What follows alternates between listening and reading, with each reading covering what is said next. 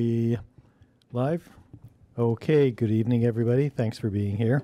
I'll call the meeting to order, and I'll briefly mention meeting logistics. Anyone joining remotely, please change your display to show your first and last name.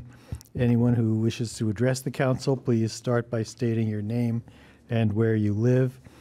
We ask everyone to keep their comments and questions to 3 minutes. And if you're talking about a specific agenda item, to keep your comments germane to that topic. Anyone who wishes to speak must be called on by the mayor. And again, if you're called upon the mayor, we would ask you to state your questions or comments, but state whatever comments and questions you have rather than getting into a debate, a back and forth between the council and the speaker. And we will have assistance to keep people on track and on time. I would ask Councillor Cohn to recognize herself since she is appearing remotely tonight. Hi, Pelin Cohn, District 2. Thank you. All right. First item on the agenda is to approve the agenda. The one change that I'm aware of is that in the consent agenda, we have approval of minutes listed. That will not be happening tonight because the minutes were not ready, but I believe that's the only change to the agenda. And without objection, I'll assume that the agenda is approved. Next up, we have general business and appearances. This is an opportunity for any member of the public to address the council on any topic that is not on tonight's agenda. As with other items, other parts of the meeting, we would ask you to keep your comments and questions to 2 minutes. I will start with the people in the room to see if there's anyone who wishes to address the council. Rebecca. And as always, please start by telling us who you are. Rebecca Copans, Cliff Street in Montpelier. I'm here to ask you what is happening in our town. We have a downtown that is being hollowed out by those who face no consequences when they fight and scream and swear and threaten our children. The rule of law is a long-held covenant. The social mores of civility and safety are the underpinnings of this community. The safety and care of one another makes Montpelier what it is. It's why I live here. I'm sure it's why you live here as well. And the silence in the hopes that our city will figure it out is not working. And so I'm here to ask you to do something. And I just want to be absolutely clear. I'm not, being houseless is not a crime. Absolutely and unquestionably, I want to be really clear that I'm not talking about unhoused individuals. To be clear, the harassment of others is a crime. Weaving drunk through streets, blocking children as they walk home from school, that is a crime. Shouting and swearing at people and threatening their body and property, that is a crime. Blocking the thoroughfare of traffic with threats of violence, that is a crime. 2 days ago, a friend was walking with his 9-year-old daughter when someone propositioned her, a 9-year-old girl. That is a crime. Looming over people's cars, like my dad, so they feel like they can't safely walk to the ATM, that is a crime. Blocking a bike path between Shaw's and Taylor Street to the point that it's not safe or passable, that is an actual crime. And there are rules for a reason, and the consequences that are created to uphold those rules were put into place to maintain safety and order. And it's clearly outlined in 13 VSA 1026. And I just want to read it to you and for everyone here. So, because every time I talk about this, people are like, oh, there's nothing to protect us against this. And I just want to be really clear. A person is guilty of disorderly conduct if he or she, with the intent to cause public inconvenience or annoyance, or recklessly creates a risk thereof, engages in fighting or in violent, tumultuous, or threatening behavior, makes unreasonable noise, uses abusive or obscene language in a public place, obstructs vehicular or pedestrian traffic, and if they're convicted, they can be imprisoned for up to 60 days and fined up to $500. And the consequence is doubled with a second offense. Your constituents need to know that they have a state statute that protects them and a reason to call the police when these things are happening to them. Too many of my neighbors say it's not a crime when they're verbally or physically accosted, when actually it is. I'm asking city staff and the city council to communicate to your constituents about how to report the incidents that are now happening daily in town, and to remind them that there is an actual law that protects them, and people should feel safe walking in Montpelier. That's all I had to say. Thank you. Thank you. Did you have anything to respond? Okay. I mean, sure. I think this has come up a lot, and Chief's here. I don't want to put you on the spot, but you might want to respond to this. Very much appreciate and agree with all your comments. I think the Chief can provide you the number of citations and arrests that have been made. And one of the big struggles we've been facing is that these cases almost always get dismissed out of court. So you're correct. There are no consequences. People get cited, get released, no action. The next day they're out there. Same thing. Wash, rinse, repeat. And I think our police officers are frustrated.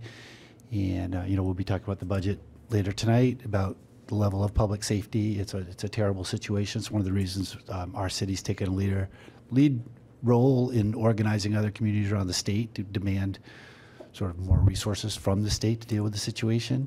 The behaviors are absolutely not right. And I'm sorry that you and all of us are dealing with that. And we've all heard about it from many, many people. And so, Chief, I don't know if you want to talk about. I mean, just tell them the activity level that you've had this weekend. Hi, Eric Nordenson, police chief. That works. Just to kind of reiterate, I agree 100%. And we publicly post all our logs, so you can see our calls for service, you can see every arrest, you can see where we go. Year to date, if we compare 2023 to this year, 2024, our calls are up 1,000. 1,000 calls more than what I had before. So I think people are realizing how to call us. The behaviors that you're describing are often appalling, and we deal with them the best we can with the tools that we have. So I'm in agreement with that. We're doing the best we can with the tools that we have. In June or July, we had the meeting with all the service providers. We've called and asked for as many service providers to help us. I've said all along, this is not just the police problem, and we're doing the best we can to address those problems. So we've brought in our crisis worker who does just that. She was spending all of her time downtown and at the churches, making sure that those people were behaving as best they could. And we've also brought in mobile crisis, which does a response through Washington County Mental Health.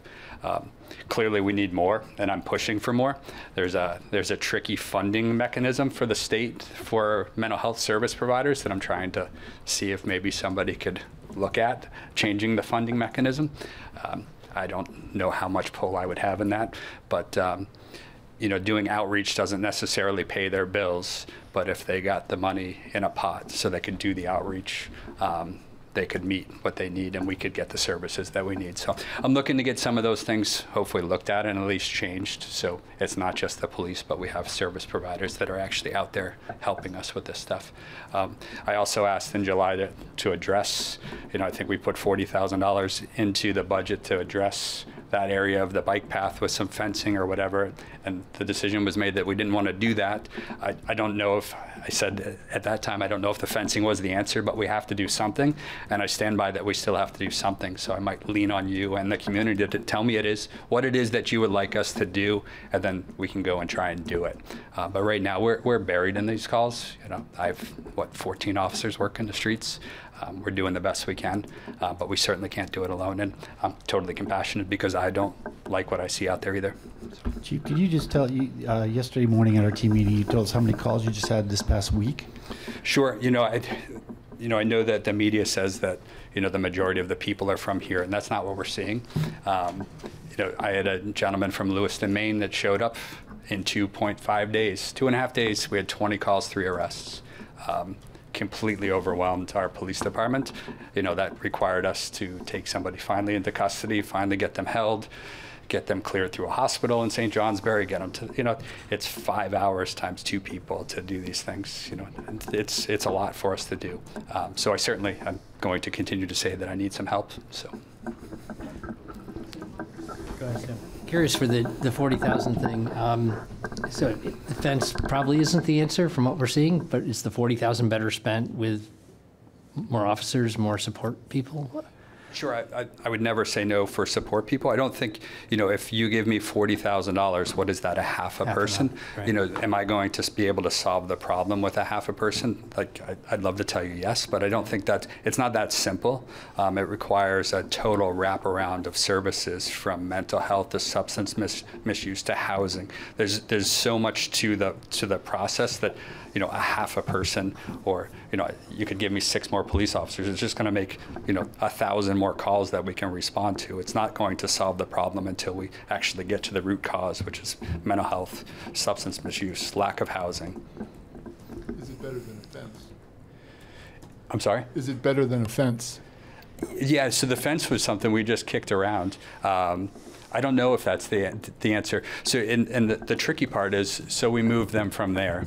Where do they go next? And then how do we address that problem next? So, every cause has an effect. So what does us putting a fence there do, and how does it affect the next place that they go? So I don't disagree with you that the fence might not be the right answer, but it was also just kind of a symbol that we actually know that there's something. Here's what we kind of kicked around as an idea. Does anybody have any suggestions for us to get a handle on it? And we're kind of still waiting to see what the answer is for us in that area. Chief, I don't want to necessarily provoke a interagency feud, but do you feel that when you cite people and refer cases for prosecution that they're appropriately dealt with? So right now, I actually was at court the other day, and I was very impressed with the prosecution. And there's a new judge on the board there, so I was very impressed with how they handled the situation. So I'm there with some optimism, but their prosecution, their hands are tied as well, and their goal is always to get them the services that they need at different opportunities. Ideally we would get these people services before they got into the criminal justice system, before they even encountered the police, but there's different points of impact where we can get them the services. And right now they've refused it with our outreach, they've refused it with our crisis worker, they refuse it when we offer it, they refuse it when we take Turning Point, we arrest them. That's the next opportunity to get them the treatment. I should. Order, this is an agenda item and additional business. This is not general business appearance. Thank you. I should point out, as a matter of praise for our department, that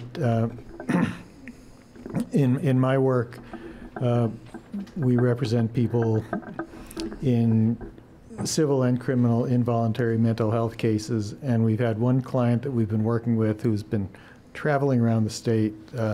Pretty much everywhere he's gone, he's picked up criminal charges, except the few months he was in Montpelier, he didn't get any criminal charges, and I think it's a credit to your department and the way you're addressing people, not necessarily purely as a law enforcement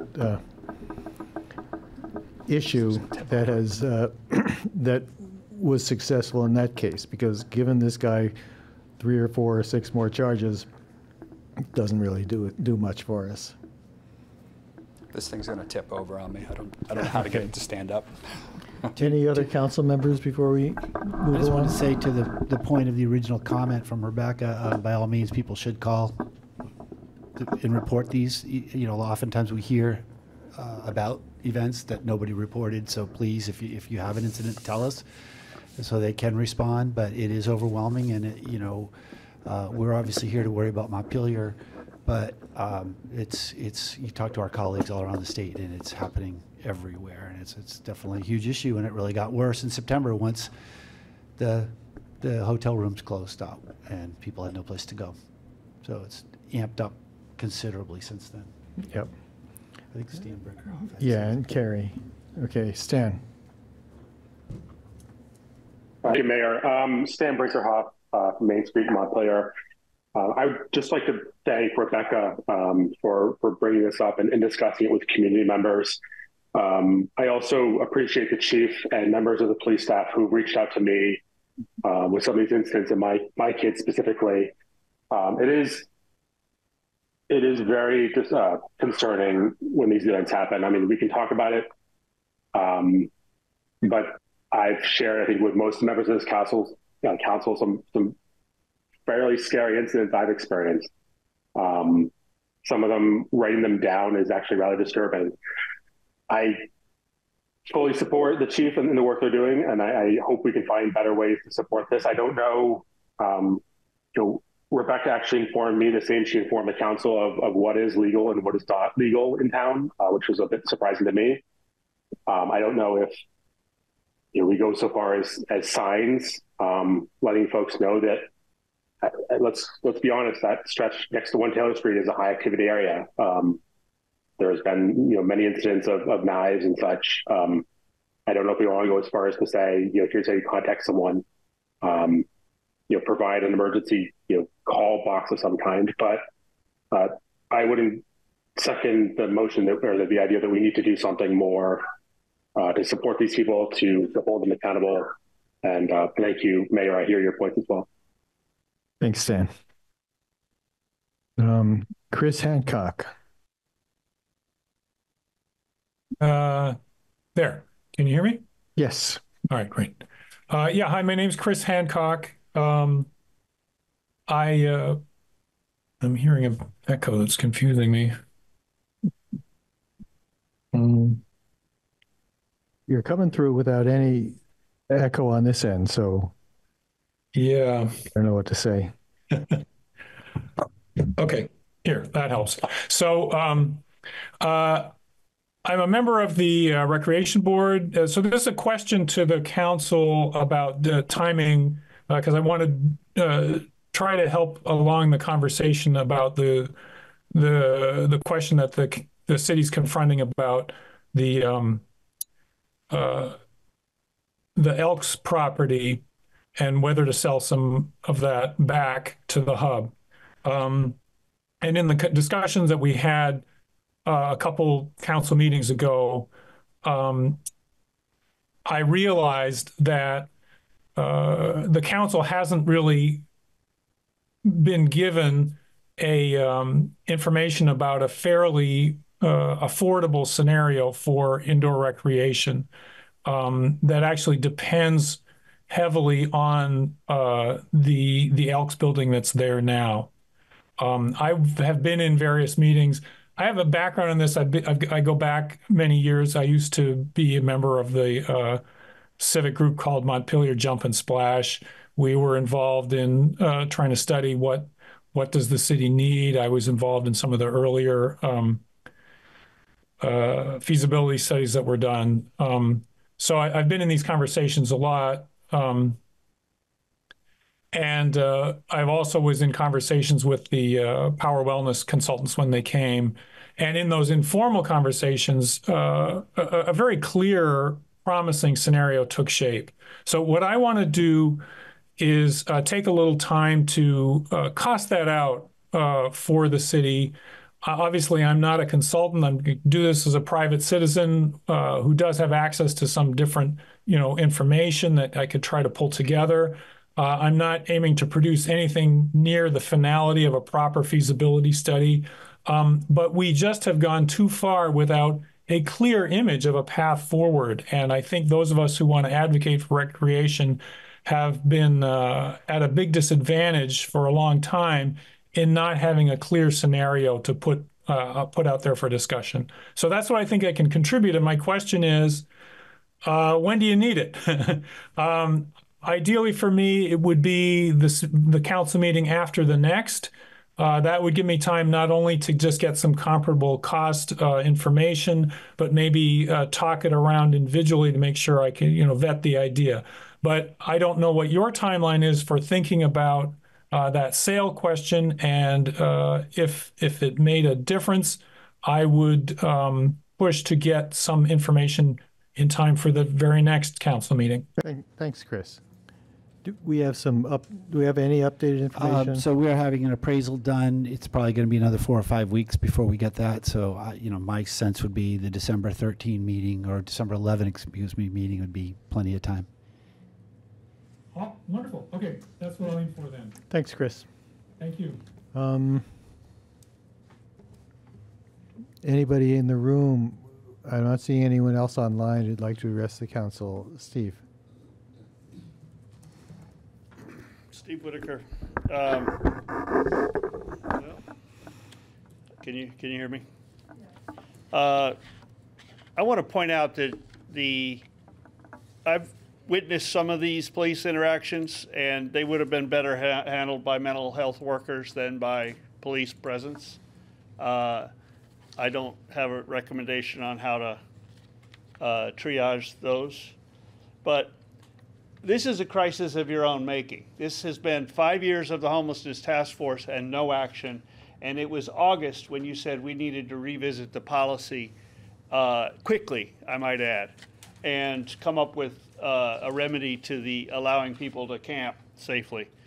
I'm going to read you a 3-minute piece that says, we had a request to have an agenda item. We actually, even since the publication of last week's weekly, we've had some internal discussions about an agenda item, and it's not going to be an agenda item this week. So we're evaluating what it would take to resource, camping, but at the time we won't have a discussion. Coming forward, it is my understanding that, the intention around that really was to get a sense of the sensitivity around certain areas. So with, Country Club, for instance, we have posted that as sensitive for consistency based on the policy. And I know that based on the prioritization of this committee, that policy is something that will be under review. And so we're kind of folding that conversation into a review of the policy itself onto the kind of see what it means and what it would take to resource something like that. We're not in a space now to be able to run. What do you mean by resource something? I mean that it's, we were to establish public camping at that location or any other location for that matter. It's a pretty hefty price tag in terms of the things that would be needed. And so that's what I mean. And so that we're looking at what it would cost to do that, and we can have the conversation on what as well. But, we want to make sure that we can help our unhoused neighbors. We need to be realistic about what we have for resources. And then Dawn says, can we do graduated steps?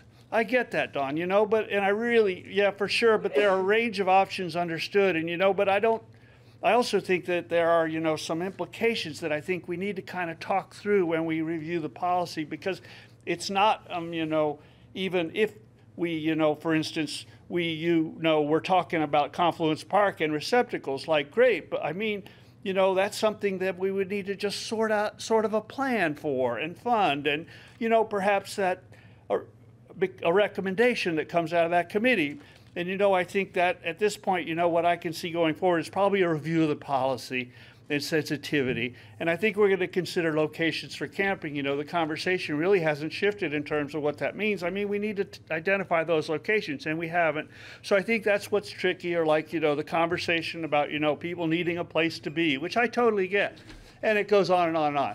The disingenuous doublespeak that y'all have been tolerating and perpetuating for years now has left the people outside who are desperate and acting out understandably. And now you're violating their civil rights. The ones who aren't making any trouble, you're sweeping them off the path for no reason at all, based on these police reports we can't get now without paying hefty fees to figure out who are the bad actors. I agree the bad actors should be punished, but you created this mess. Thank you, Steve. Anybody else wishing to address the council? Please respond to that, Chief.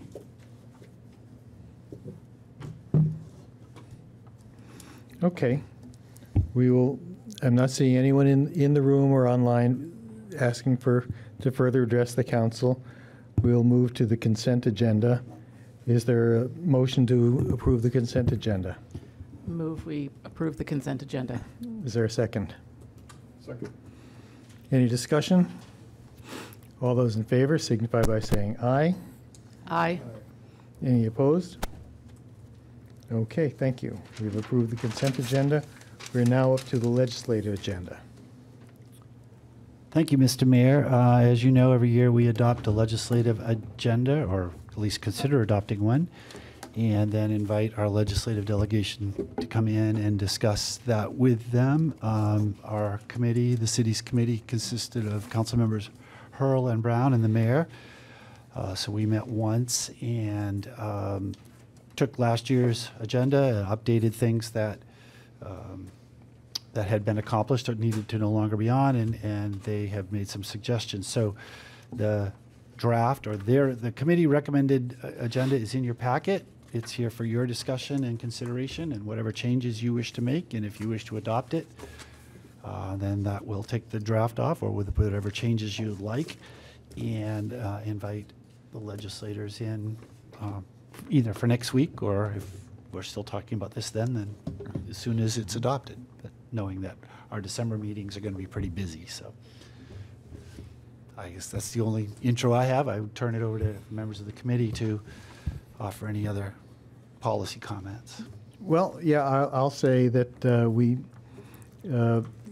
checked off a number of the items on our last year's agenda because they had been accomplished. We are still putting a high priority on flood relief and recovery, housing initiatives, support for the unhoused, making major pitches for substantial increases in state resources, recognizing what the limitations are from our city funds. I don't know if the other members of the committee have anything to add.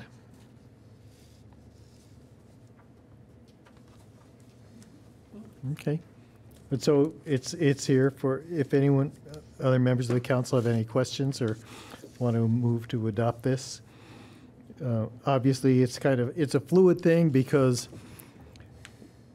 we go into the legislative session with ideas of what we hope to accomplish. What winds up happening in the legislature is always wide open for change. Sal. On the second page, I guess, the more funding for local shelters is kind of general. I'm just wondering if, I remember there was some money available for shelters, but it could not be used to purchase a building, for example. Is that a specific request that we'd want to include? I mean, that's part of what we're talking about, or not? Making that change so that the money is available to purchase, or as well as renovate or provide services for. Yeah, I think the intention of that language was to be as broad as possible, and to allow for whatever might come our way, and not be just lease more space, or just if there's a chance. Do we to want buy to add that, comma, including purchase and Sure. remodel, or whatever it takes to indicate that that's an obstacle that we've run into. Yeah. I think that makes sense. Yeah. Carrie. I wonder if we want to add emergency housing in there too. So it's not just local shelters, it's emergency housing of all kinds. Yeah, that makes sense. Including the ability to make purchases So in that same bullet item. the bullet item above, it does talk about temporary housing options, peer support workers, mental health clinicians, but we could include purchasing for both shelters Yep. and.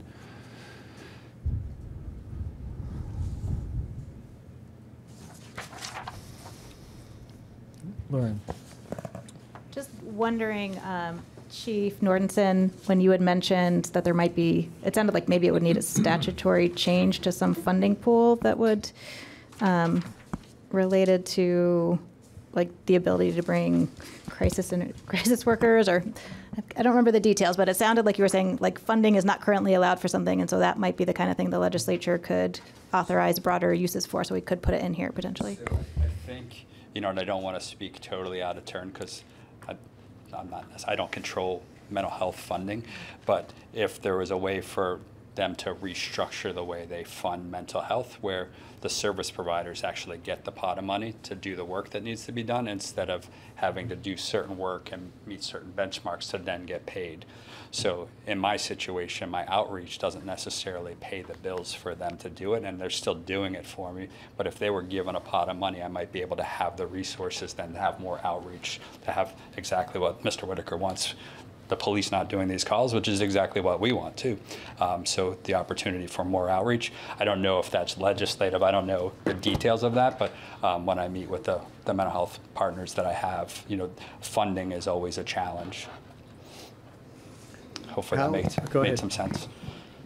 Yeah, I mean, so like looking at the language we have, it says, funding for outreach teams, mental health clinicians, like just knowing that at the State House, the more specific you can be, like the more helpful this actually is. And so it might be worth just digging in a little and seeing if there's some, like even keeping the language here puts a placeholder, but like us being able to send over to our legislators, like this, opening up flexibility in how this funding is distributed, for example, could allow us to get more people on the ground more quickly, more effectively.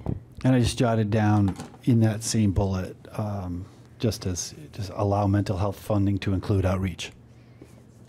And then we can, when they're here, we can talk to them about more specifically.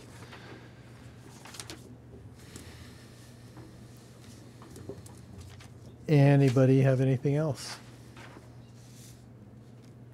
All right. We don't have a motion yet, right? Someone want to move to approve this? So before that happens, my notes for amendments would be under the first bullet under advanced economy would be to add a sentence that said allow mental health funding to include outreach. And then in the next bullet, it would say more funding for local shelters and emergency housing, including purchasing of properties. Yeah. And those are all the changes that I heard too. Lauren. I move we adopt the proposed 2025 legislative agenda. Is there a second? Second. Any further discussion? All those in favor signify by saying aye. Aye. Any opposed? All right. Item number 7, budget guidelines. Welcome, Sarah.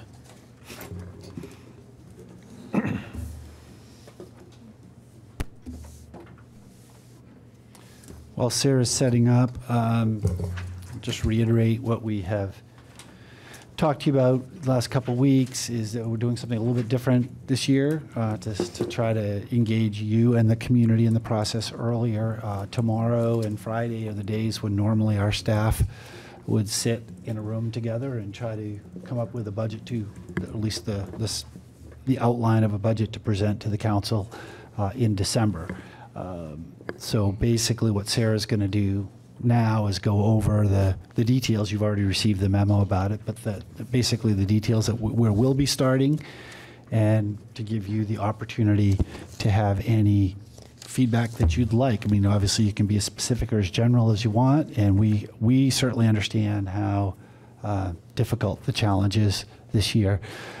So recognizing that coming up with easy answers isn't going to happen, but we wanted to give you all and the public a chance to know just how daunting things are, but also the types of choices that need to be made. So I'm still filibustering here until she's ready. And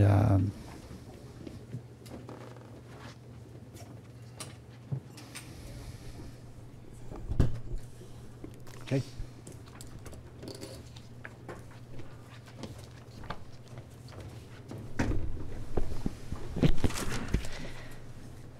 Hi, Sarah LaCroix, the Finance Director. This is the FY 2026 budget discussion. The packet I handed around is in the slides as well. I just thought, you could have it for reference. It might be helpful. So to get started, I just want to give an introduction and overview. I want to like Bill said, this is not a budget proposal. This is a preliminary look at the compiled cost to provide city services at the current level we are providing those services. We will meet in Budget Congress tomorrow and Friday based on guidance we received from you tonight to work to pare this budget back based on the guidance we get. In this presentation, I'll give a brief recap of the preliminary budget memo that we discussed last meeting. I'll talk about the preliminary budget contemplations, the pressures on the 26 budget, as well as, ask you some questions and for some guidance. I've noted at the bottom, which you can't see here, but just a recap of the COLA, January 2025 is at 2.5%. The data for October's CPI came out today, and the Northeast region is up 0.1% from the October meeting from September to 3.5%. So this is the recap, what we talked about last meeting. Obviously, this is going to be an incredibly challenging budget season. Part of that pressure is the $900,000 in prior year cuts that were added back to the baseline budget, that all of our collective bargaining agreements end June 30. Our Blue Cross Blue Shield health insurance premium renewal came in with a 22.2% increase. That's only for the first 6 months of the year. Obviously, that carries for the second 6 months, but we will see another increase that impacts this budget, and that increase at this time is unknown. But based on how we've been trending and our utilization and issues in the insurance world, it's safe to assume we will be in the teens for percentages of increase. I have assumed in this budget that we will be tacking on another 15% in health insurance. I wanted to call out last year during budget time, we, given the timing of insurance renewals and releases because they're on a calendar year, our current increase in insurance with VLCT is not known, but that was one that cropped up last year after we had presented the budget and had to go back and make another $100,000 of cuts. So I just wanted to make that known. Again, in CIP, we took most of the hits there for pandemic and flood revenue downgrades. And then at the last meeting, we also talked about potential future debt. One of the most pressing ones is the bond vote that we may need to have at this upcoming March meeting related to the tower truck that could run anywhere between 1.9 and 2.6 million. So the budget before you contemplates a $2.85 million tax revenue increase. That's 24.1% or 21.77 cents. This assumes that 1 cent on the tax rate generates $131,000 in revenue. Finance has estimated that all other general fund revenues based on trend and experiences, those other increases are up about $192,000 this year, and total general fund expenses increased a little over $3 million. Obviously, the biggest pressures on these are inflationary cost increases, increased staffing costs, that restoration of that $900,000 we talked about on the previous slide, and then increasing CIP. This slide here was the same as the presentation prior. It just lists those reductions that have been added back. Some of these were added to, for example, the homelessness line item. We originally had put back the 27.5, but that also, there was a request from the task force to increase that more. That's not reflected in this slide, but is reflected in the budget, so I just wanted to call that out. But aside from that, this is the same information you saw last time. So our current pressures, our big pressures right now involve personnel costs. We have added back positions that were cut from the previous budget, and those were noted in that previous slide, but those total $503,000, as well as the Parks AmeriCorps and MYCC staff at $65,000. Also, we have an unknown increase related to the unnegotiated and expiring union agreements. So at this time, I used a COLA of 3% for all city staff, knowing that there is some variability there with the expiring agreements.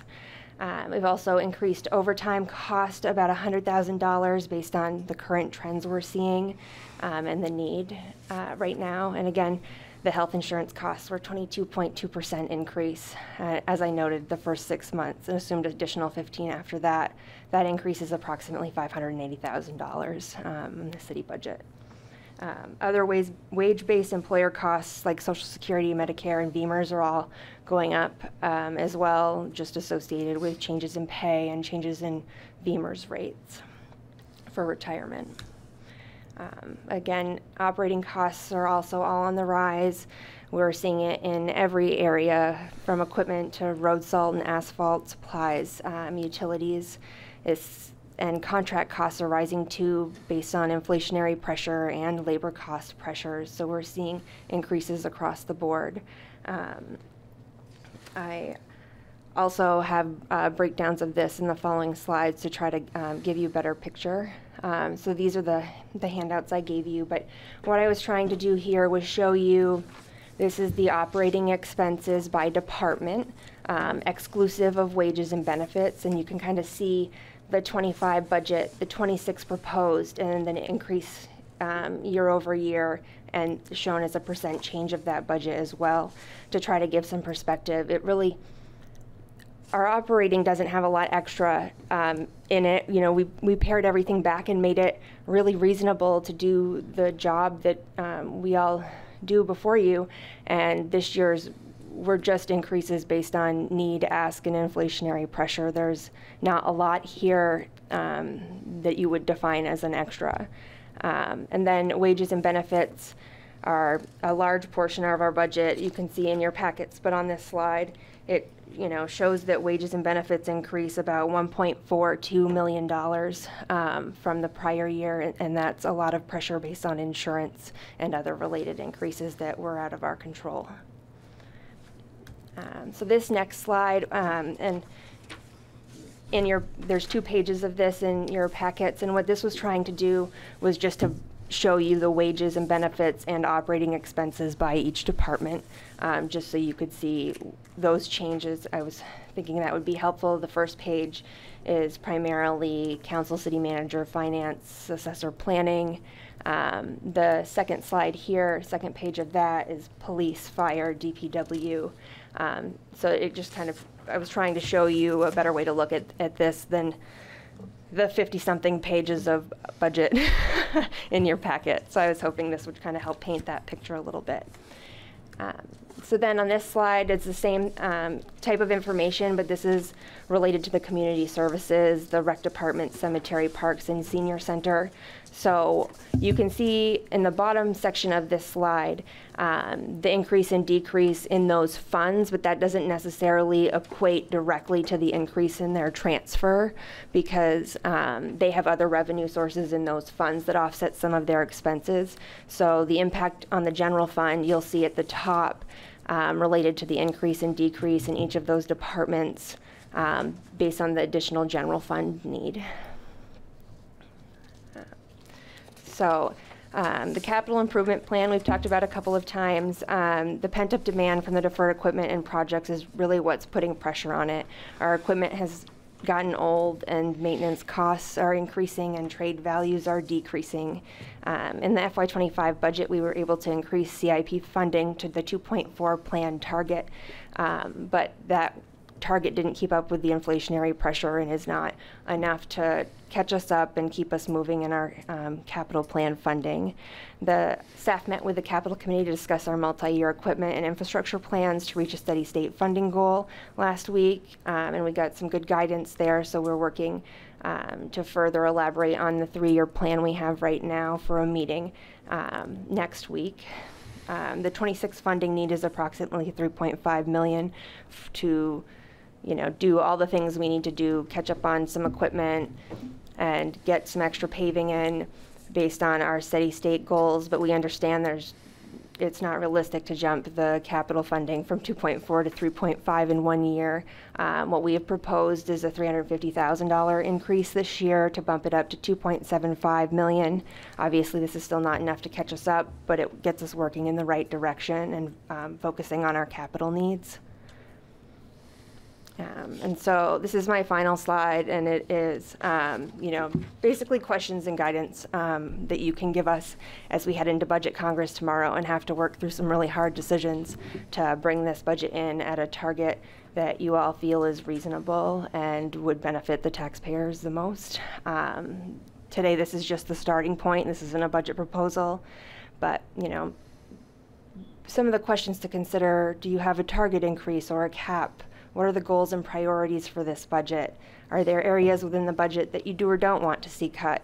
And what are acceptable levels of service reductions? Because some of these cuts are going to mean service reductions.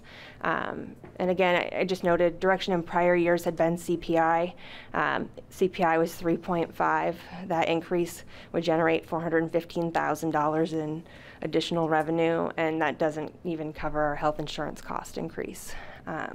So really, what we're looking for is guidance as we pare this budget down and come in with a proposal on December 11th.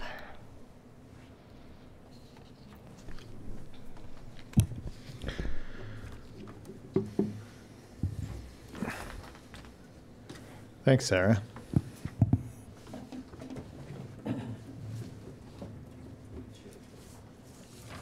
All right, members of the council, we've had a few days to live with this, and do we have any immediate reactions other than this is a very tough tough set of needs to address? Tim? It seems like we probably all have thoughts. Would it be smart just to go around the table and have everyone? Sure. Do you want to go? Hard to know where to even begin with this budget. I mean, one question I had coming into tonight, I know we've talked before about things like other local options taxes, like the sales tax. Like, are there other ways that the city can raise revenue besides property taxes? So I would love to understand if we have any options to bring in money in different ways, if there's ways to have more progressive ways to raise money so those who can afford it most can help chip in. So that was one thought. I mean, yeah, I might just start with that, but I'll have more to say as we go around. Palin, I don't want to go past your chair without giving you a chance. Yeah, thank you. Thank you for the presentation, and I really like that we are seeing all this information beforehand. Could we crank up the volume? Okay, should I start again? We're trying to figure out if there's a way to make you louder.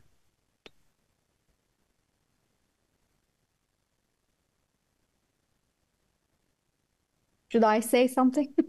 Yeah. Is it better? Try now. Okay, how about now? There we go. Thank you. Yeah, thank you. I was just saying that thank you for the presentation.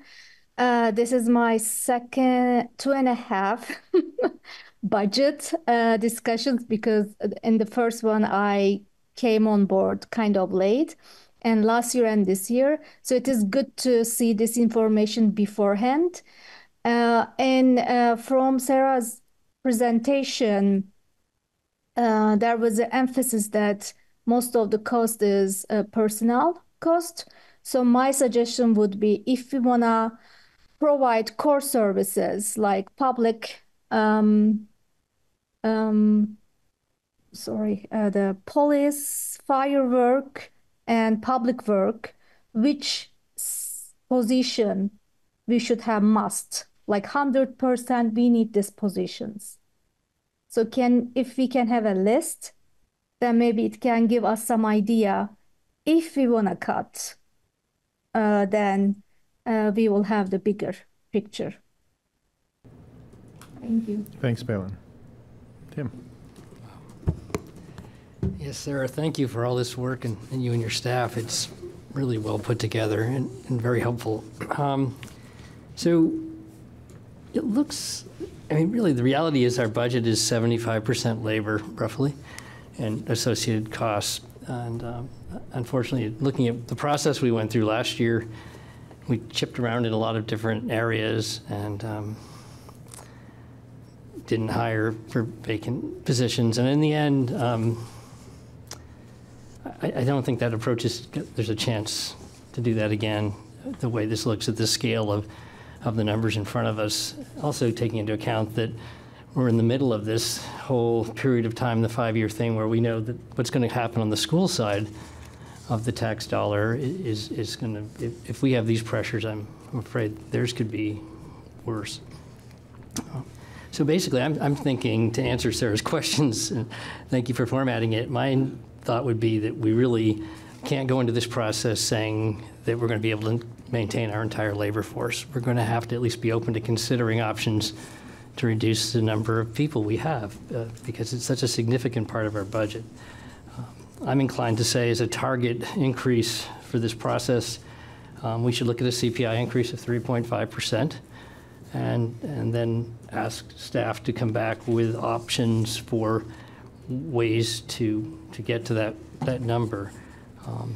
Within that, I agree with Palin that I think we need to prioritize our primary functions, which are going to be fire and ambulance, police, and public works.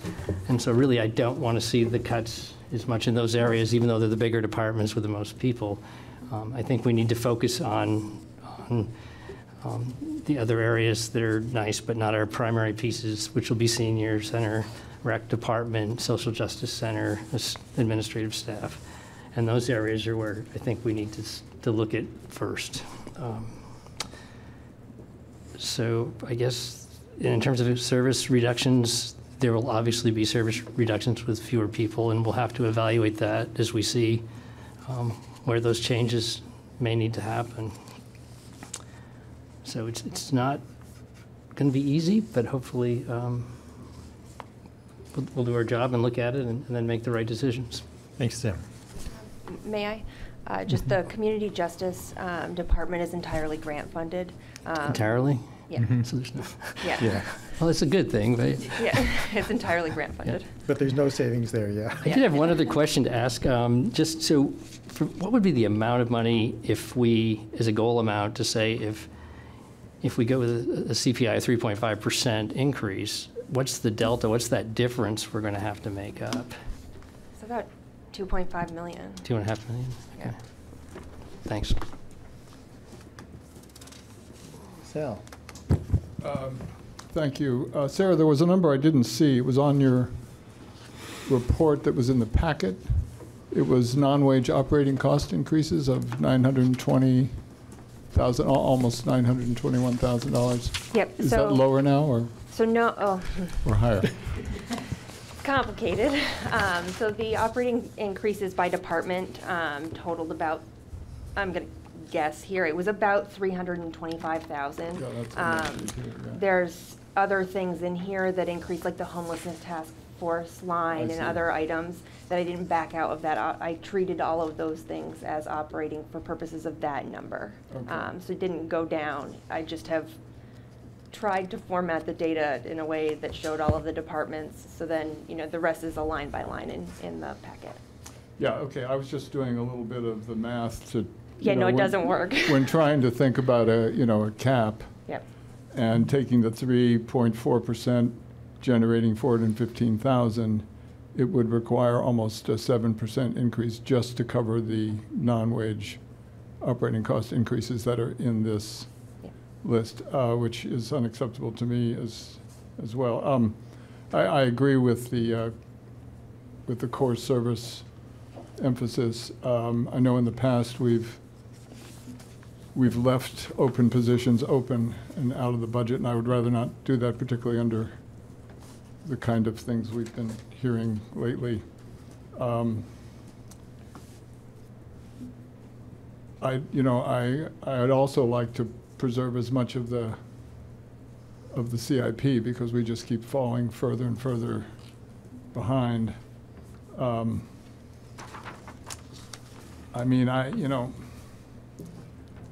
It got pretty dark for me while I was reading this budget. I was thinking of the Willie Sutton rule of budgeting. You've got to go where the money is. And it may mean that we need to look at personnel somewhere, and that's a very hard thing to do, but I think we at least need to see what the options are. I'll leave it there. Okay. Yeah, thank you for all this detail and laying it out this clearly. I also agree, obviously, that a 24% increase is not something that we can do. I think that we have to look at something higher than the 3.5%. This is where my knowledge of economics is a little bit weak, because I'm not, I feel like there must be something flawed about that percentage. If our health insurance is going up as much as it is, if labor costs are going up like they are, if the general cost of buying things and funding things is going up as much as it is, we're not talking about buying a whole lot of new stuff in most cases, or adding on a whole lot of benefits or anything. And so I'm not sure that CPI is the greatest figure to go from. I think it would be great if we could keep it to no more of an increase than we did last year, just because, it's a target. So I would be interested in seeing what I think it was 4.9%. I'd be interested in seeing what that is. I also agree that we have to really prioritize the services that we're providing in terms of public safety and public works. And I think it's really important to fund the capital plan according to the way you all have proposed, which is not what we need, but it helps. It's a little bit more aggressive than where we've been before, and it helps kind of move us a little bit more towards where we need to be. And that's, things like paving and infrastructure, and all the people that I hear from in Montpelier who tell me their opinions on the budget, not a single one of them has said spend less money on paving and less money on infrastructure. So I think that's okay. And then as we're looking at all the things that we cut last year, we worked really hard to kind of cut every single thing we could possibly think of. And I wonder what it looks like if we don't put those things back in, if we start from, okay, those things are gone, and what that does. And I know that some of that involves police and public works staff, and I want to make sure they have what they need. But I don't think it should be a given that we're going to refund all of that stuff that we cut last year. That's 900,000, right? Roughly. Yeah, and I know that a lot of that is personnel costs as well, and that we might want to put back in police officers and that, and so it might not make that much difference. But still, I'd like to look at that. And then, I think we have to, because the largest part of our budget is personnel. Like any budget, that's always true. That we have to be willing to look at whether we need to cut some personnel, but to prioritize not doing it in public safety and public works.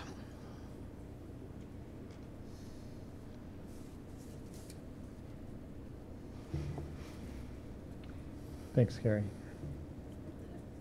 Adrian, it's up to you. Okay, so thank you for this. My brain works a little bit differently than the spreadsheets, and so I had a hard time kind of bucketing it into different categories. And so, here are the operating expenses, which I understand, and then there's a whole huge bucket of wages in terms of all the people that work at the city. But I would love to kind of slice and dice it a little way to better understand what our core services are. So what I wrote down is public works infrastructure. So what does that look like in terms of the budget, including wages, and then what is the percentage of that budget? So I don't know if you have that. So on the second 2 pages, I tried to break it down by department, and by each department there's wages and operating expenses, if that's helpful.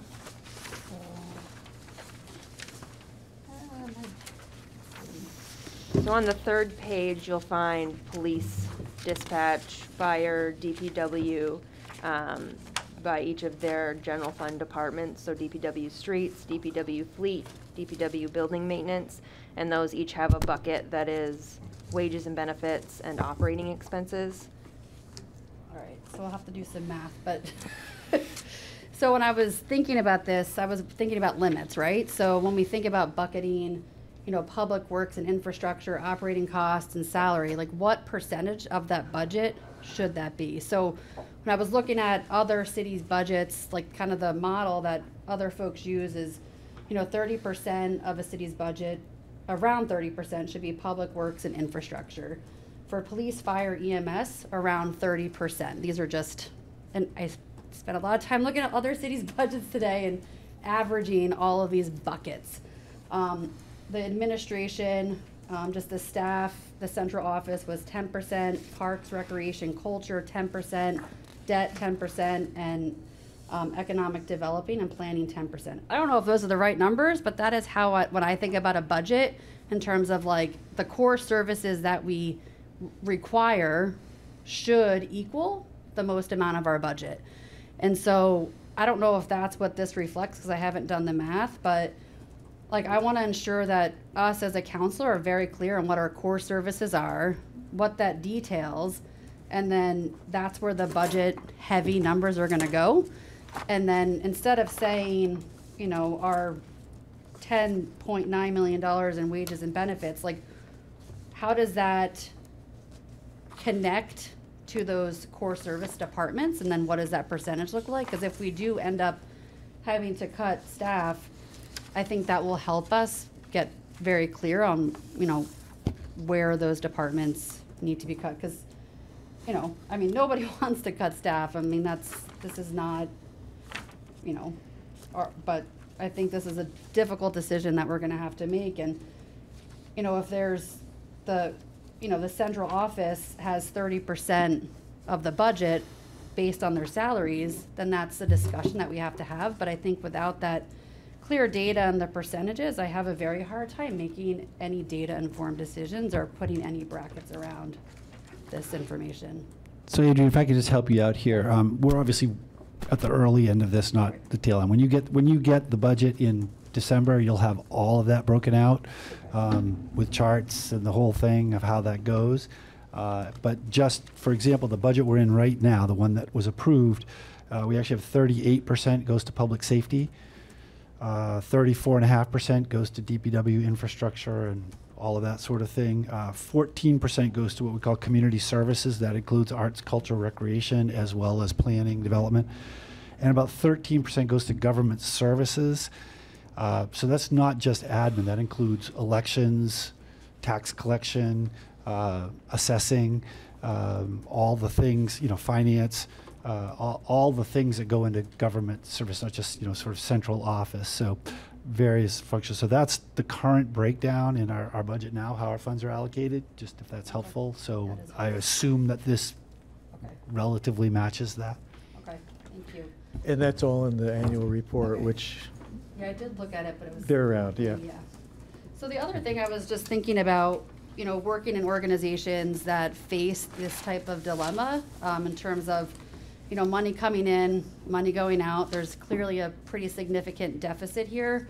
And I don't know the history, but has the city of Montpelier ever had an opportunity to do like an organizational, effectiveness plan, looking at efficiencies within the staff and the positions, to see where there's opportunities to, improve workflows, to improve efficiencies. I mean, this is done very commonly across organizations around the world.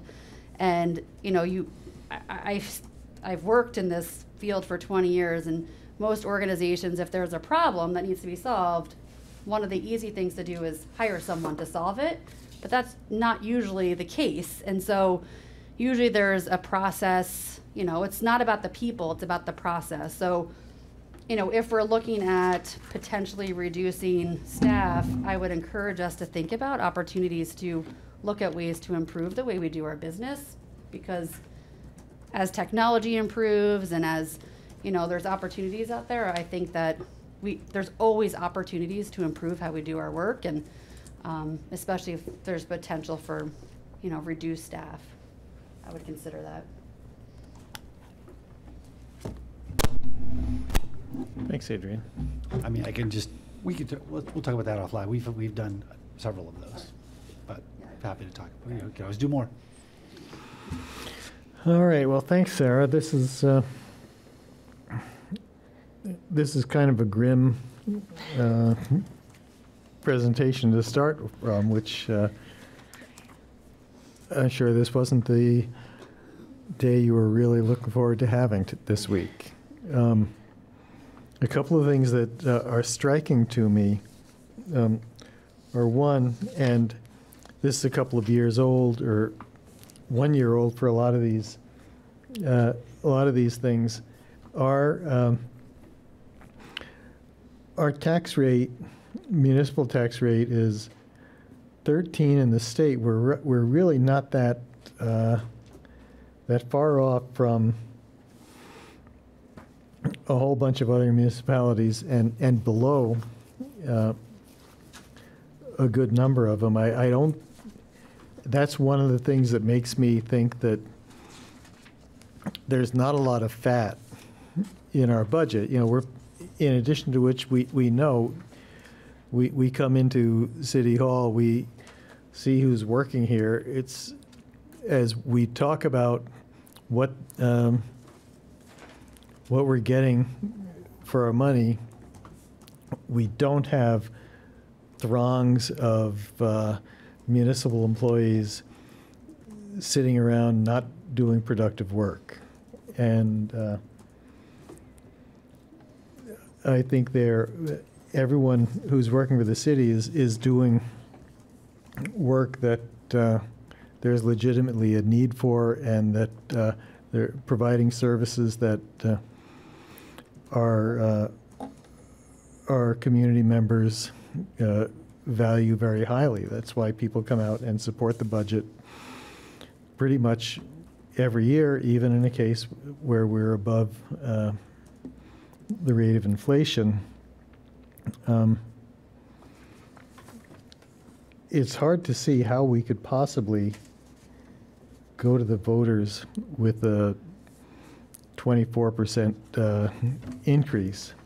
Although I was talking to a friend of mine who said that she and her husband are probably among the few people who would vote for that, because they know the value of living in Montpelier. But I don't think the majority of people would necessarily vote for it. But I really can't imagine. So that's on one end. It's hard to imagine we could possibly go to the voters with a 24% increase. On the low end, it's hard for me to see how we can make big enough cuts to get us down to 3.5% or the 4.9% we voted in March, without doing real damage to what people are getting from the city, and what makes the city, living in the city of Montpelier, very valuable to people. You know, and I hear about things like, well, what are we going to do? Can we say we have to focus on core services, which we have to do? I think public safety is vital. I think we've received, all the members of the council received an email saying we should be up to over $1 million on paving, which I agree we should be, but I don't see that happening this year because the money's not going to be there for that. But if we take a really harsh approach to the funding and say, well, we're going to have to cut some things out completely that people rely on. Like, we just can't afford to have recreation and senior center and staffing for the parks. You know, we're kind of putting up the white flag and say, telling people, we give up, and all you people that we've been trying to get to move into the city because it's such a vital place to live, and you're contributing to the city. It's the message we're sending to those people is, well, don't come here. This is a city that's dying. It's not growing or moving forward. So I think that while There are probably things in the ad backs, the $900,000 worth of ad backs that we can't afford this year. I'm sure there are. But I think that I would be very careful at what we're cutting to make sure that we're not really cutting to the heart of what people see as life in the city of Montpelier.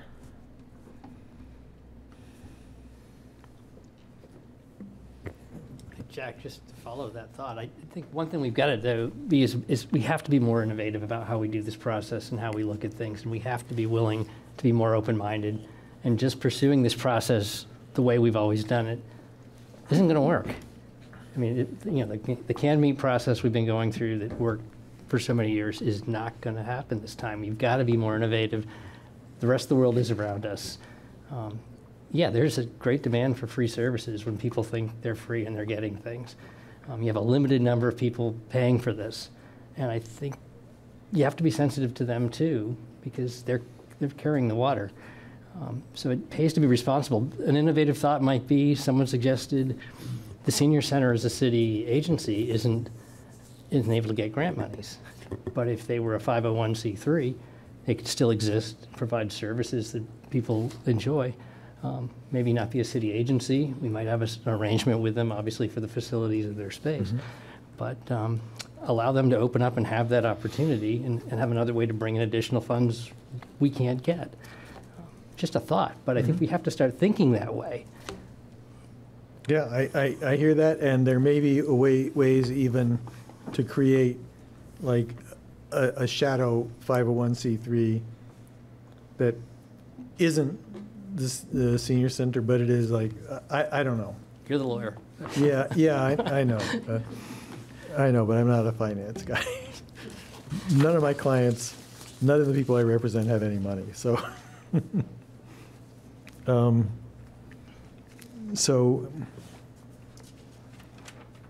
But yeah, I totally get where you're coming from. One of the questions I was going to ask you, Sarah, is when we're talking about sources of revenue, I know local options tax is one thing that occurred to me, which has not gotten the support of the council in the past, but in different times, who knows what might happen. Another question is to wonder how our parking fund has been performing now that the pandemic is essentially over. Poorly post-flood. Still. Yeah. People are just not, well, obviously, workers aren't coming into town. Some of the shift you'll see is in this budget is shifting some of the police department back into the general fund because the parking fund can't support them, and their primary duties are as police officers. Well, is the parking fund supporting the cost of running itself? We focused on the general fund and the other Parks Rec, MCC cemetery for this round. For December 11th. We'll have dialed in those funds. I right now need to go and analyze revenues and costs and see how to make that fund balance in the 26 budget year. Okay. Lauren, were you putting your hand up? Yeah, I mean, one question first and then a couple possible thoughts. I mean, just looking at this and seeing like recent years trends, is there any reason, it doesn't seem like any of this are pressures that are going to go away next year. Like it seems like healthcare just keeps going up 20% every year and like, so I mean, so is there any, like, is this somehow unique, or is this just like the new reality of higher wages, higher costs of everything, and healthcare just spiking out of control and crippling everybody? I would expect we will continue to see these pressures in the year just to come. I don't think this is an anomaly. Which just gets to like the more structural look. Like it's, I mean, I guess a couple thoughts, like when the staff is looking through, I mean, I know you always look at, and like we've already been doing this for years and years with the pandemic and then the flood of like, which projects and wish lists can be postponed. And, again, like not necessarily going to be any better next year, but who knows? Trump will come in and make the economy great, I hear, so that'll be excellent.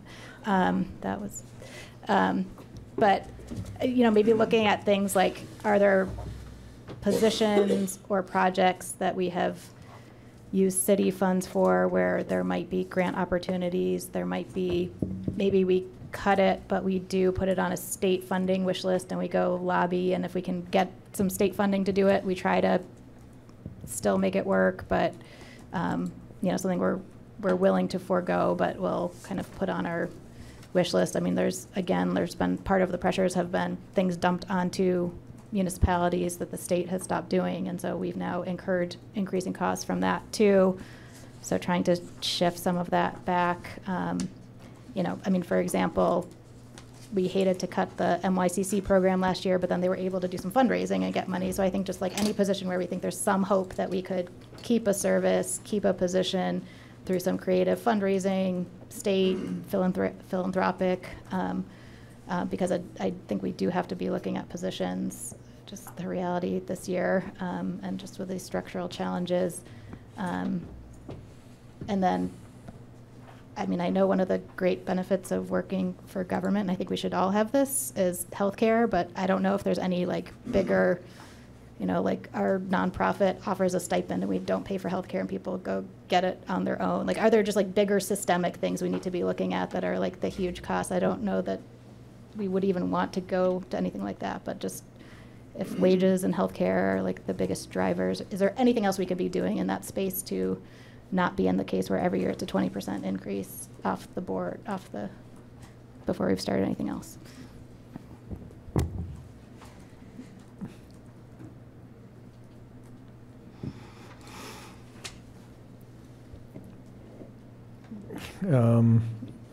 I'll take comments from the public if we don't have any more immediate thoughts from council. Steve.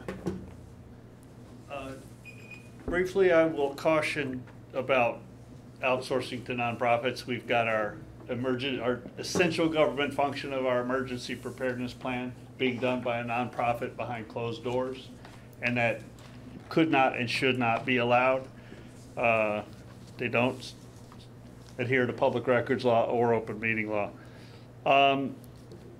You might want to move to reconsider your vote on the legislative agenda and add to it support for implementing existing law. There's been law on the books to require the Secretary of Transportation to collect fair market value rent for use of the public right-of-way by utilities. It's not been collected in 17 years. A strong effort was made last year to try to move that forward as a way to pay for public safety dispatch, and it was sidelined. But that money from state highways needs to go into the transportation fund according to statute. But it would apply equally to municipal highways. And every Green Mountain Power pole and wire and First Light fiber and these new Green Mountain Power, level 3 chargers, that's $500,000 or more worth of equipment. It's probably $1 million worth of taxable plus fair market value for that prime real estate that they are occupying. That could be a revenue source. We need to really consider. Steve, let me jump in. Yep. Is this a statewide thing, and are there any one statewide, 2, are any municipalities doing it, and 3, what are the forces or what is happening at the state level to try to make this happen? Last year, a study was ordered for transportation agency. There's a bunch of fudging going on of, it'll cost more to collect than it will bring in. That's absolute nonsense. The governor does not want, he considers it a new tax, even though it's been on the books for 17 years and not being collected. It could bring in millions and millions of dollars.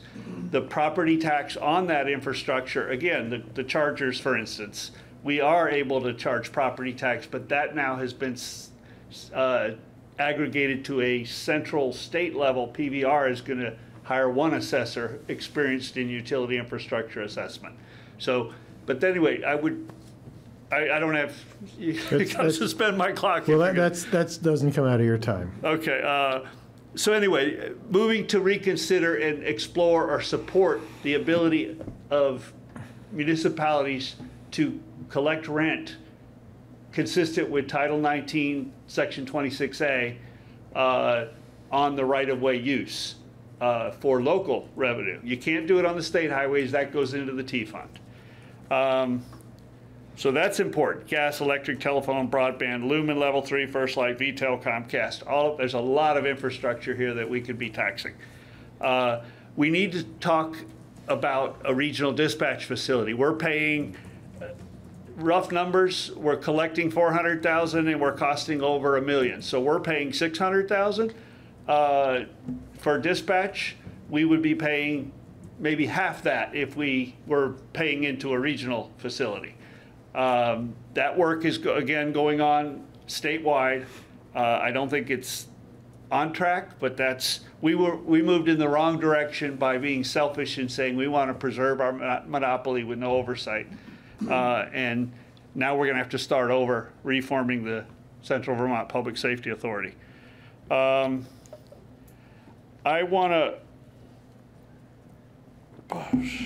It seems that the public employees are being held harmless here. They're getting a cost of living adjustment plus massive increases in health care, while the rest of us are paying for it. I take issue with the equity issue there. I can't afford insurance, nor do I get a cost of living increase. One more thing, I start looking $10,000 for travel for the city manager, on top of the salary, on top of $1,800 for parking fee, on top of, I think we need to do a real administrative audit of what we're paying, because it seems like my study of what's going on with what was supposed to be the sustainability position at over $100,000 to make the district heat system in the black is being used to do all the work the city manager used to have to do on contracts for maintenance of buildings. And so we've got the communications person doing part of Bill's work. We've got lumber doing part of Bill's work. We got Kelly doing part of Bill's work. It's like we've just spread out the work and increased the cost. We're probably paying over $500,000 for that set of people. And I think some trimming is in order. I'll leave it there for right now. Thank you. Sal. The concept of total compensation is actually worth looking at, I think. I mean, this whole situation reminds me of 2008, which is when the corporate world that I was in started doing that. They started saying, well, look, insurance costs went up, so your total package is valued at X instead of what it was before. And I mean, it's a tough conversation to have to people who have to buy stuff that also has gone up in cost. But in fact, it does represent an increase in the total compensation package when we provide those sort of benefits at a significantly increased cost. So it might be something to look at. So I guess I have a clarifying question for insurance. What is the insurance rate?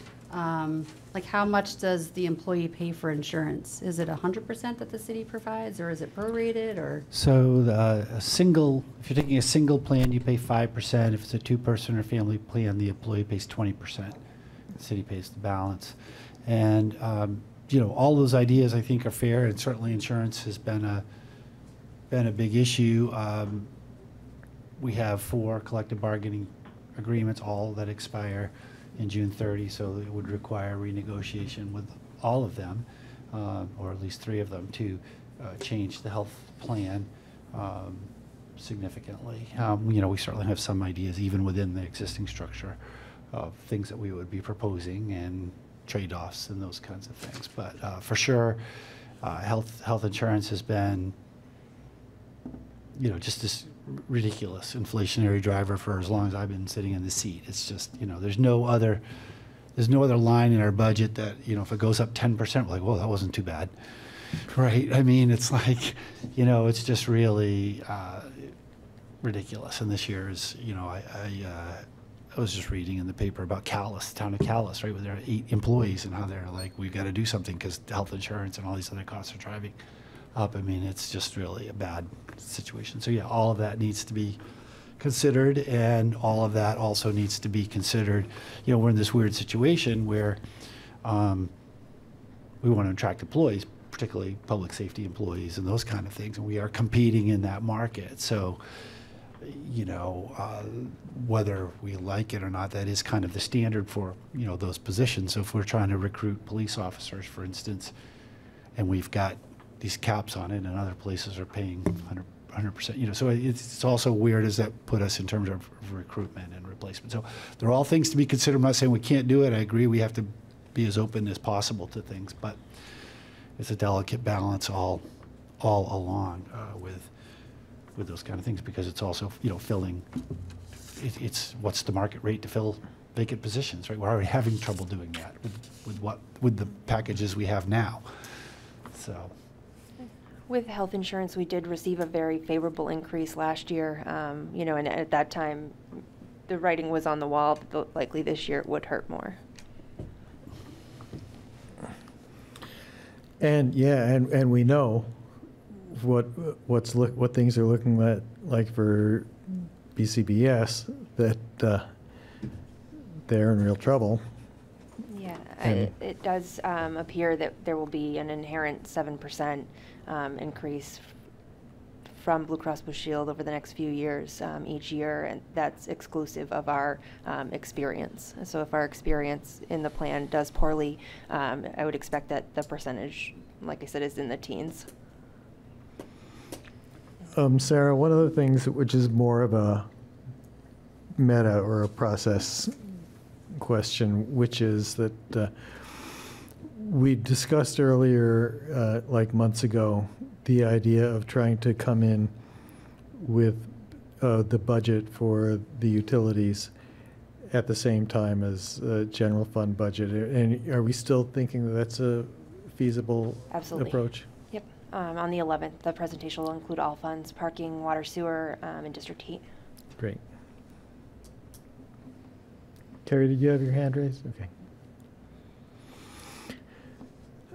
I'm sure you didn't get everything you wanted out of us tonight. But I'd say, honestly, the conversation was helpful. I think we've got our challenges, and we'll see where we end up next couple of days, and it's possible we'll come in with maybe a first run at it on December 11 and say, here's, we got to go from here to here, or do you want to go from here to here, and where do you want to go with that? So, we might have a few approaches for you to approach. One of the reasons we wanted to get you sort of in the loop as early as possible, so this is what we deal with every year. Certainly not to this level, but it's usually, $1.5 million or something like that. And when you see it, we kind of come in with the little package and say, here, we brought it in at CPI, and this is the kind of, but this year is really extraordinary for lots of reasons. So, yeah, it's good to be. But we would have shown you this anyway, even if it hadn't been this bad. This was our plan. Yeah. Okay, thanks. Looking at where we are on the agenda, I think I'm going to suggest we take our break now. Come back at in the 8:08 to 8:10 range.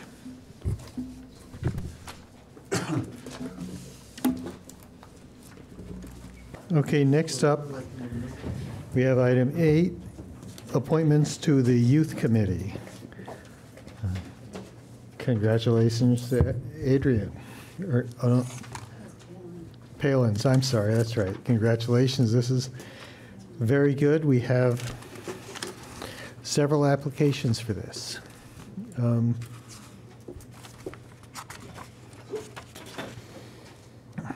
And we have, we've got a range of options from going into executive session to just going ahead and moving the nominations. What's your pleasure? Carrie? Do we have do we specify a number of members of the committee? I can't remember. I think, and Palin can jump in here, I think we had said 7, but we only got 5 that were interested in a way to get it started. I also just want to note that there, obviously, we had used a template, so it does mention the Montpelier Tree Board, but that we are not making appointments to the Tree Board. We are making appointments to the Youth Committee. But everything else is correct in there. So. And as you read the applications, they know what they're applying for. Exactly. But I just... Can I? Palin, yes. I'm sorry. Yeah, to answer Carrie's question, Bill is right. There are 7 seats at the committee. We have 5 applications. We have 4 from high school and 1 application from middle school. So our aim is to promote the committee at the middle school a little bit more. Then if we can get 2 more middle schoolers to serve at the committee, then it will be great. So 5 is a very good start. And I can make the motion if it is okay. I agree. I think it's a great thing that we have young people who are wanting to be engaged in how the city runs. And so I think, Palin, yes, please do make the motion.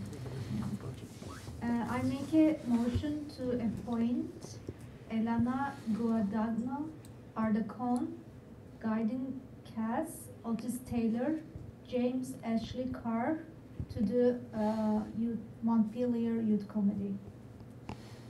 Is there a second? I'll second. Any discussion? Lauren? Just I see, I think at least one of them online. I don't know if often we have them introduce themselves. Oh. Or at least would love to say thank you for Oh, yes. applying to serve. If there are people. I thought I saw Gideon. Gideon. If they want to. Hi, I'm Gideon Cass from Ridge Street. And thank you for volunteering to do this. I hope it's as interesting to you as this work is to us. All right. And is there anyone else? I'm not seeing anyone else, but all those in favor signify by saying aye. Aye. Any opposed? Good. Well, thanks to all the students. We look forward to working with them. Can I add one more thing? Yes, please. So if I mispronounce Gideon's name, sorry. So now I know. And also after the applications, I've noticed that because all the people reach out to me, and we realized that our committee application form is not really suitable for youth people because it doesn't highlight their experience. So maybe our first goal will be revise it and make more friendly to youth applicants. Maybe we can use 2 different forms. So thank you. Yeah, good point. All right. Next, we have an appointment to the Planning Commission.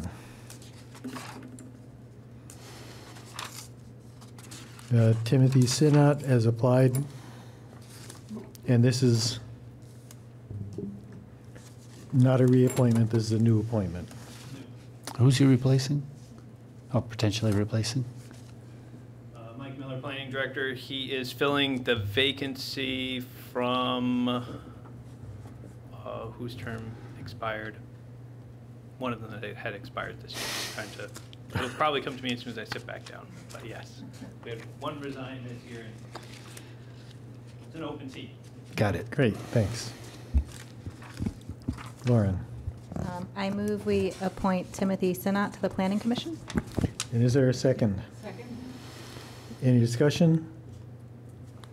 All those in favor signify by saying aye. Aye. Anyone opposed?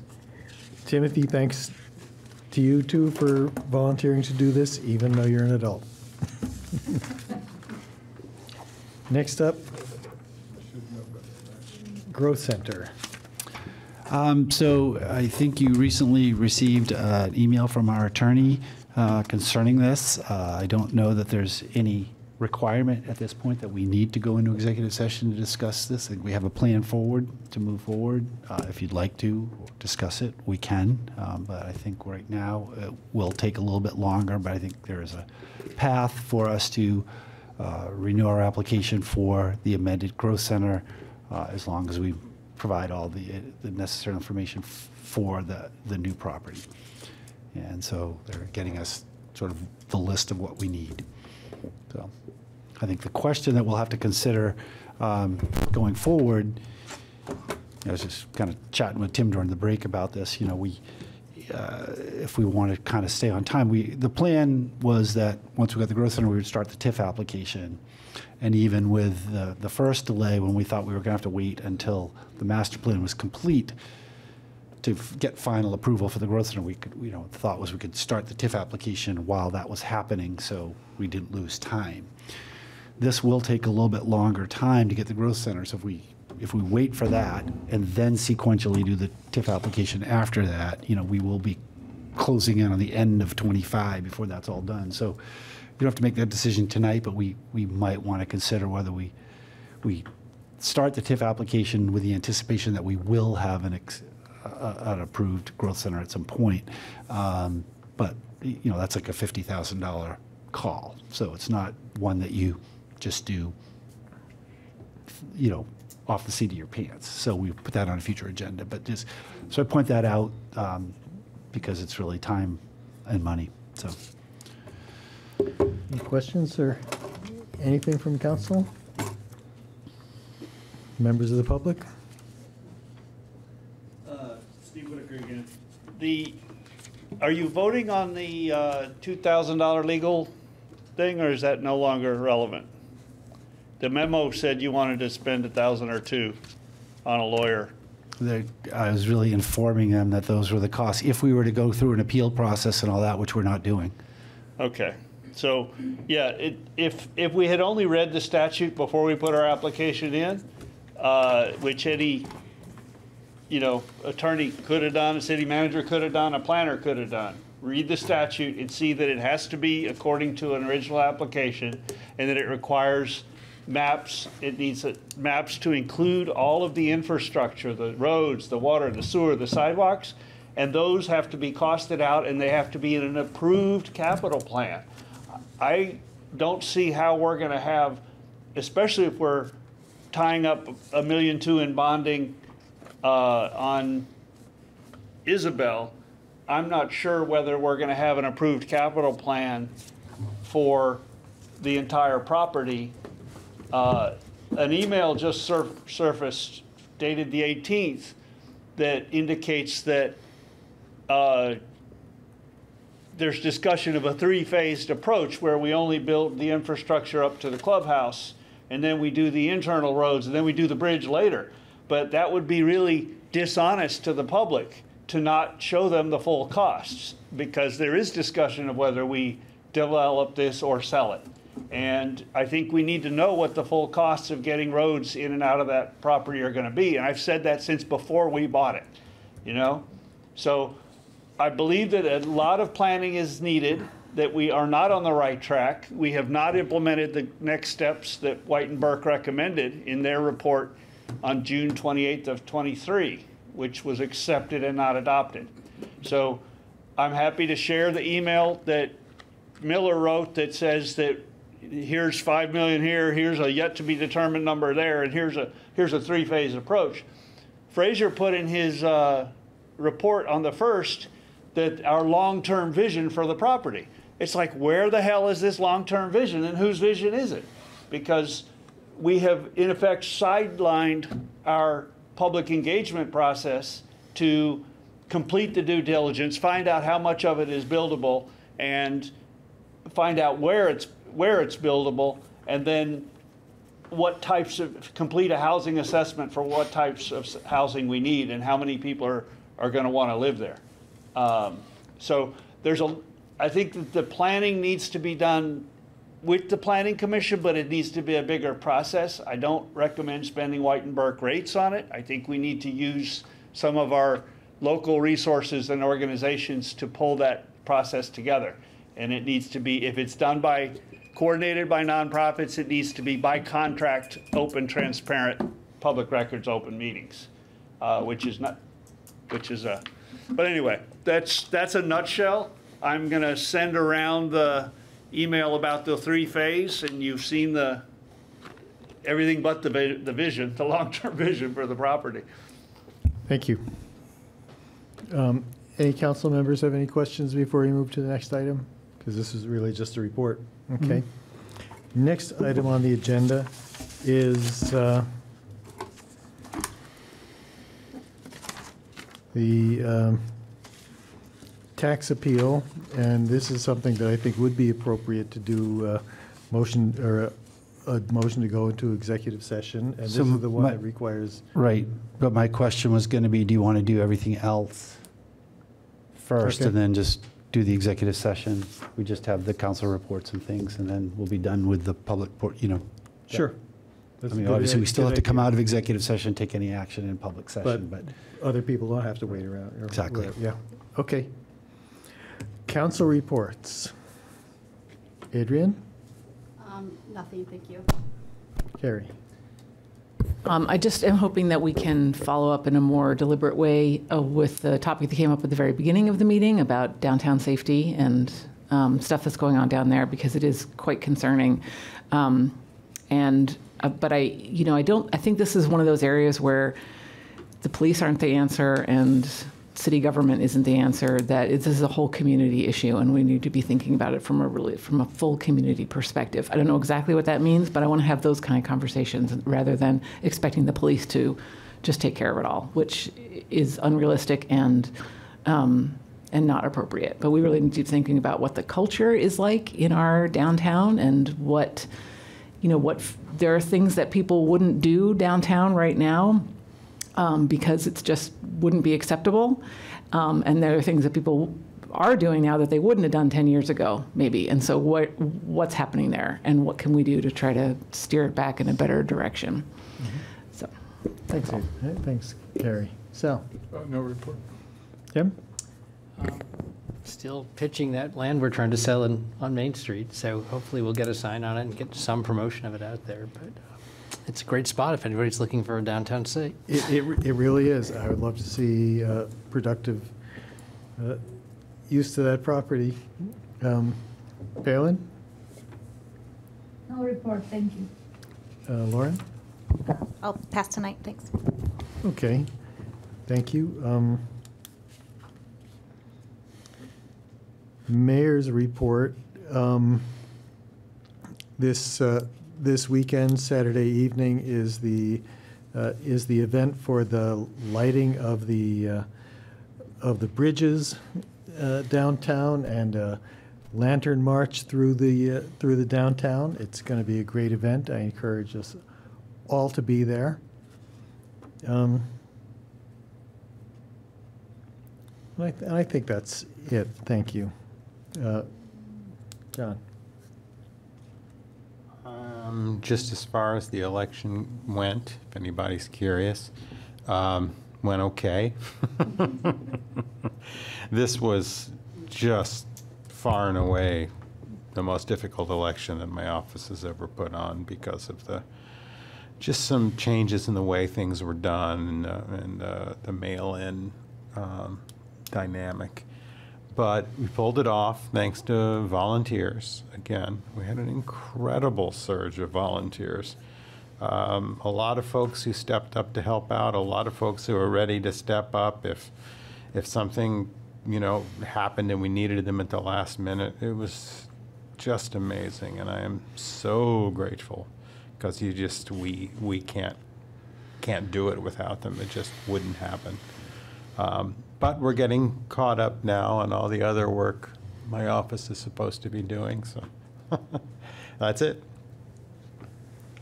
Thanks. Bill?